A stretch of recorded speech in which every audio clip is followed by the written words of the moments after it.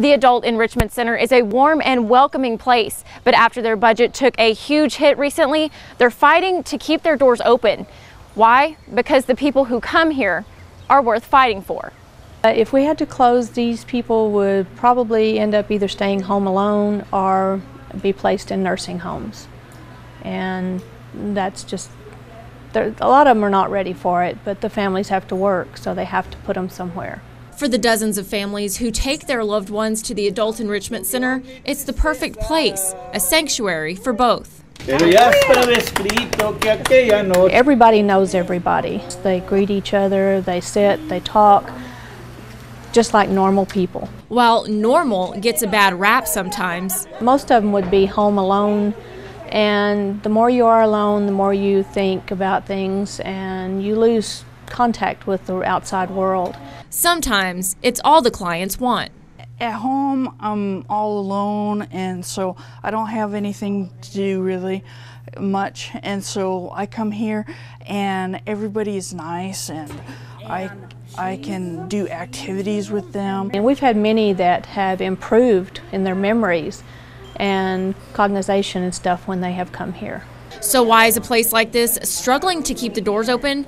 They've lost a major source of funding. That's a big impact. The Adult Enrichment Center has received United Way funding for 20+ years. And it's going to be a big blow, but we're doing our best to get through it. And we appreciate everything United Way has done in the past, and we're moving forward. There are no hard feelings, just hard times the center is trying to work through. It's good for the community. We don't need to lose this. Debbie Hale has a sister who's been coming here since 1992. This has been a godsend to our family. Debbie learned a long time ago this godsend was a place her sister would be well received, making worries disappear. They have a dietitian that comes. Their meals are tailored to what they need to eat. And the meals are good too. Just ask Jennifer. Good eats. I like the food here too. The Adult Enrichment Center is all about fun and family. I've developed friends here, and it helps the caregivers have a time off.